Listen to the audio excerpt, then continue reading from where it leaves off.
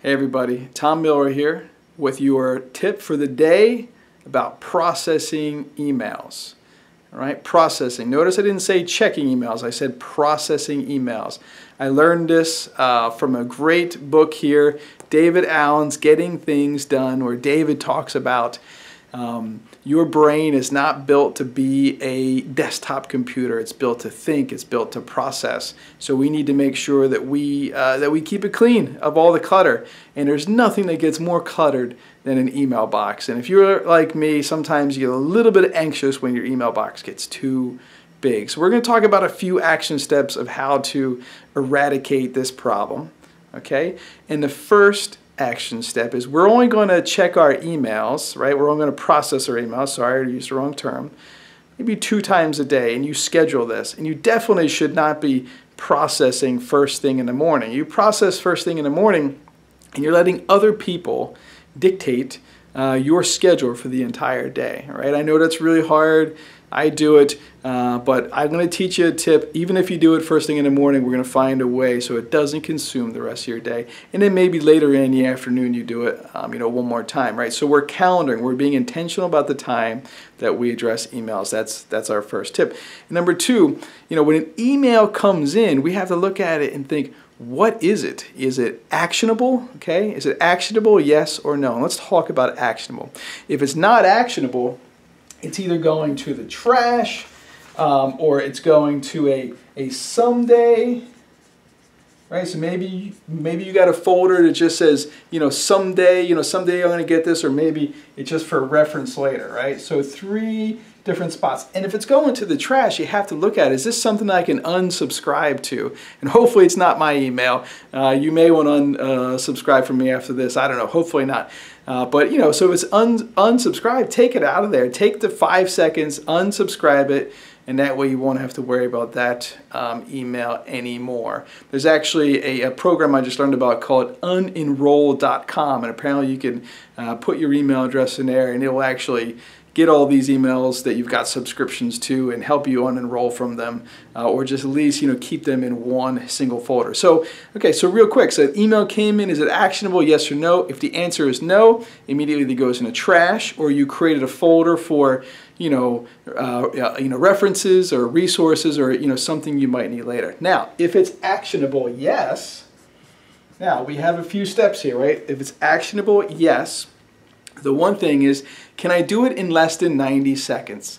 And if the answer is yes, go do it, right? So if it takes less than 90 seconds or less than 2 minutes, okay, do it. Just take care of it if it is less than 90 seconds.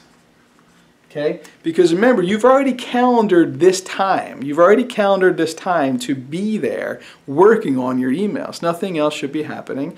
You've set this 30 minutes or 45 minutes or maybe even an hour to address your emails.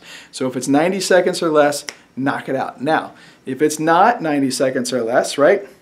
So there's 2 options here.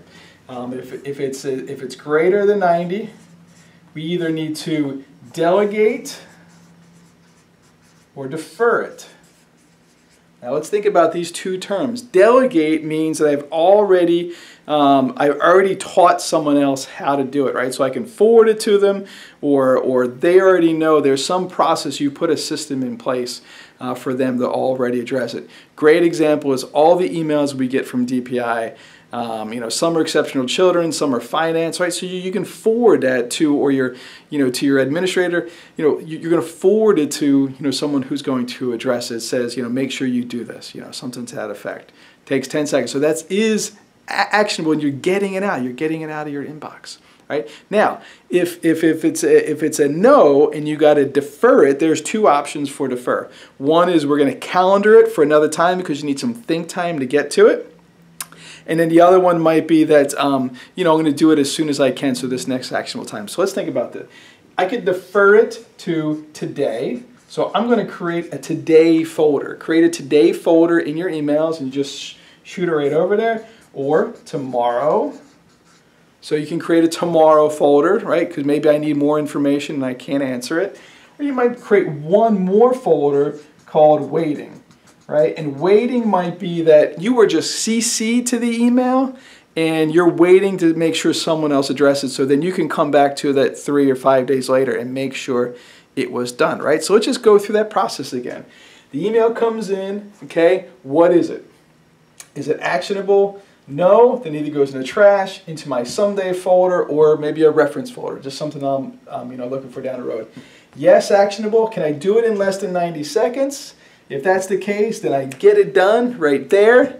Okay, if it's no, if it takes more than 90 seconds, I got to defer it to another time. I'm going to either defer it to later today, to tomorrow, or to my waiting list. Now, if it's later today and you scheduled 45 minutes and you're already through and you got 15 minutes left, open up your today folder and get started on those emails, okay, the ones that you can address. Now, the challenge here is that every day when you wake up in the morning, you could do this.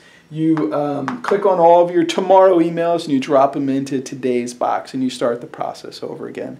The whole point is not letting other people's agendas dictate your daily schedule. Very, very important process.